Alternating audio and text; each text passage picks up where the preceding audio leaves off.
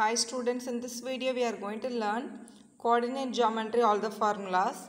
First formula, distance between the points x1, y1, x2, y2. 2 points will be given to you. For example, 2, 3, 5, 6, find the distance. 2 points are given, means first point should be taken as x1, y1. First number is x1, second number is y1. In the second point, first number is x2, second number is y2.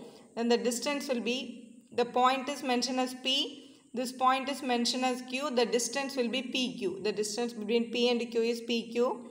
Formula, root of x2 minus x1 the whole square plus y2 minus y1 the whole square. This is a formula for finding the distance. You can write x1 minus x2 also, because when we are squaring, that minus will become plus.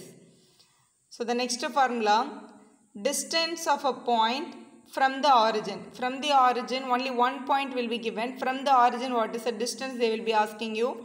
Origin means 0, 0. So one of the point will become 0 and 0. The remaining one more number will be staying. That point is x and y.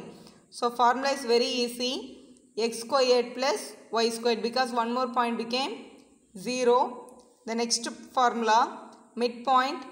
Midpoint formula, again 2 points will be given to you. That point will be taken as, first point is x1, y1. Second point is x2, y2 will be given to you. We have to find the midpoint. Midpoint formula, x1 plus x2 by 2, y1 plus y2 by 2. This is a midpoint formula. Next we are going to learn internally in the ratio. You have to find a point, that is divide the line segment internally in the ratio m1 is to m2. So internally, if they are asking, means 2 points will be given to you definitely.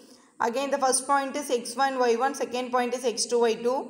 So this is m1 x2 plus m2 x1 by m1 plus m2, here everything should be in terms of x. Next point, everything will be in the terms of y. Again m1 y2 plus m2 y1 by m1 plus m2. We can keep it in mind very easily. Ratio will be added in the denominator, in numerator also, but here you have to take the number. m1, if you are taking y1, you should not take. 1 will not come together. So 1 is 1 means the next one is 2. Like that we have to write it. That is a correct formula for internally. Same thing for externally also.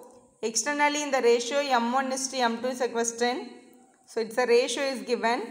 Now the same formula for internally, only the symbol will get the vary. You have to use the minus sign. Same formula, m1 x2 minus m2 x1 by m1 minus m2.